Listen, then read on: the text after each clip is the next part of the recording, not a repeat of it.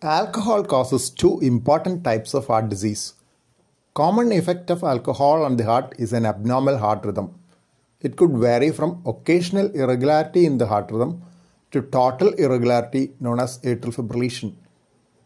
Long-term use of large quantities of alcohol can weaken the heart muscle and result in alcohol-related heart muscle disease known as alcoholic cardiomyopathy.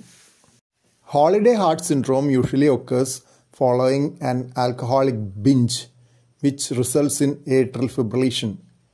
Atrial fibrillation is a fast, irregular rhythm of the heart originating from the upper chambers of the heart.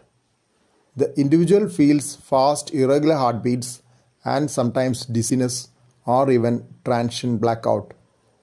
Holiday heart syndrome can recur with the next bout of alcoholism.